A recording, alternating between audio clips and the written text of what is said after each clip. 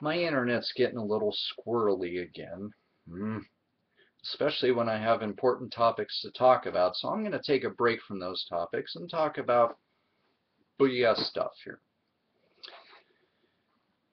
One of which has to be the unabashedly disaster that has been the day one launch of SimCity 2013, or SimCity 5. This is very much getting in line with the whole issues with Diablo.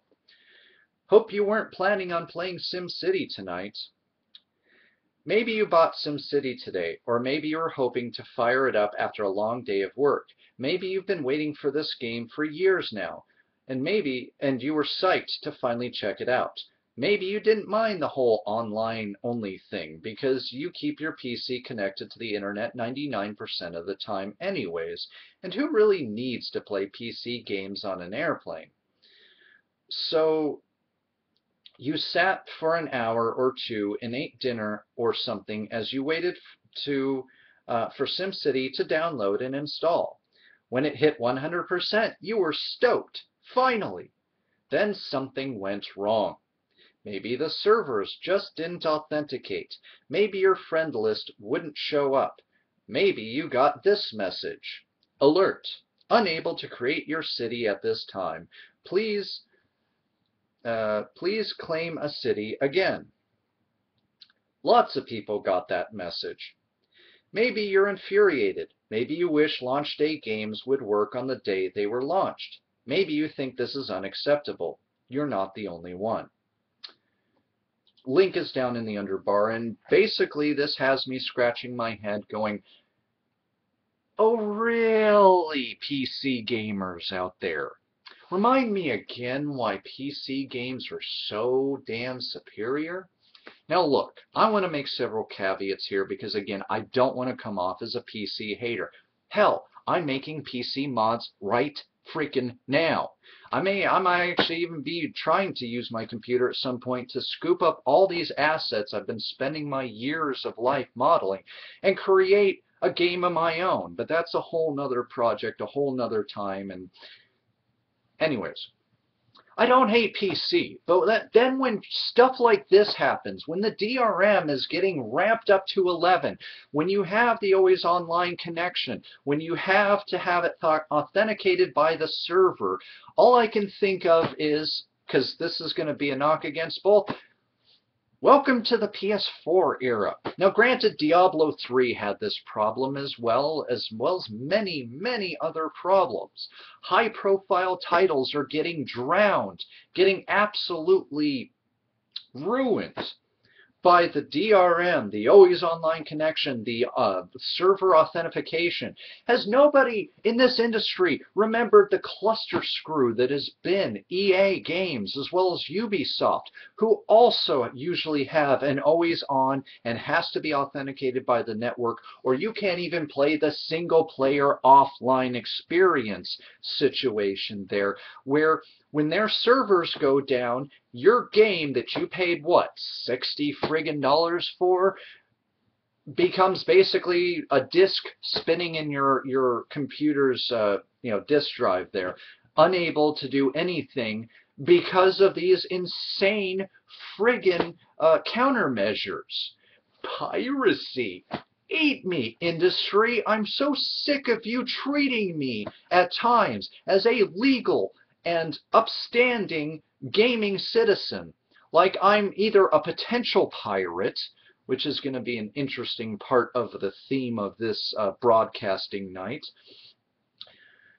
or like I am a pirate, constantly punishing me for being the legally paying customer, instead of giving in to the dark side, or dark side, to make the caveat, of piracy, where instead of having to go through all of this bullcrap, I can just pop my disc in with the cracked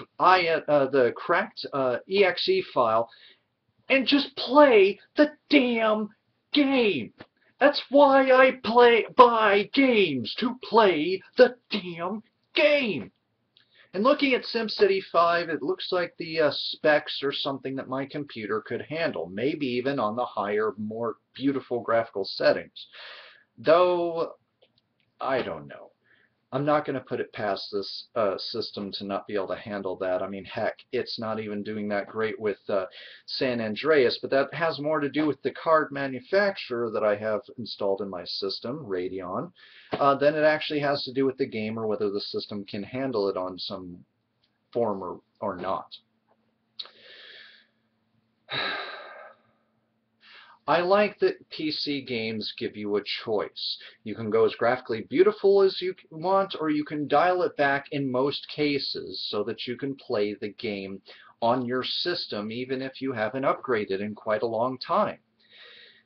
Something that the people doing Aliens Colonial Marines probably should have done, because at least we probably could have gotten a halfway decent, beautiful game, atmospheric game from start to finish on PC if they had left all of those high-end PC filters, shaders, and textures in the game that we saw being played at E3. Yes, I'm still pissed off about that.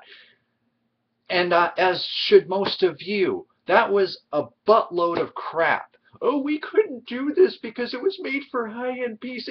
Okay, well, a lot of PC gamers have high-end PCs or damn near close to it, and someday they could upgrade to a system that could absolutely handle what we saw on screen. But no, no, you decided to screw not just the console gamers, but the PC market as well. But now we have this stuff. AAA titles that people who pre-order and get the midnight launch copy can't even play their damn game because the systems aren't set up. Don't even get me started on our own infrastructure here in this country and its problems and its speed variances and everything else that also stands in the way of online-only streaming DRM working. So it's not 100% the fault of the game makers. It's also our ignorant cable companies saying, nobody wants fiber optic cable. Oh, 1 gigabyte worth of, 1 gigabyte per second speeds? Who wants that? No, you want this tried and true thing that means that we don't have to get off our butts and do something. Damn, I hate this country at times, and our lazy, can't-do kind of attitude when it comes to things that used to make us #1 in this country, or in this world, excuse me. But I'm sorry, for all those advantages of PC gaming, and there is advantages. I'm not going to sit here and act like a console elitist and act as if there's no reason to ever do PC games. There's plenty of them. And this video would be too long to list them, and most of you who already are PC gamers know them by heart. But if you can't play the game because of the security functions and everything else, then all of those advantages evaporate. Prove me wrong. How can you play the advantages of the game if the game can't even play in the first place? And not because of hardware limitations, but simply because your thing can't be authenticated by the stupid, idiotic security measures that treat you like you're a potential criminal. Meanwhile, the pirates out there are, to some degree, laughing at you because they're already playing the game. Because they figured out long ago that if the gaming industry is going to treat you like a criminal, then heck, you might as well become one. Not that I'm condoning it, I'm just saying. This is ridiculous. This is not the way that an industry should carry itself. And if nothing else, this makes me lose all hope on either market as far as gaming goes, because this is absolutely ludicrous, unnecessary, and stupid. Absolutely stupid. I'm hoping this starts breaking more people's backs in terms of gaming. I like SimCity. If I would want to buy it, but now I really don't want to buy it if this is the kind of crap that I'm going to have to deal with now. Maybe years in the future, maybe I'll buy it and play it and enjoy it, but for now, Screw that. You couldn't give me a copy of this game.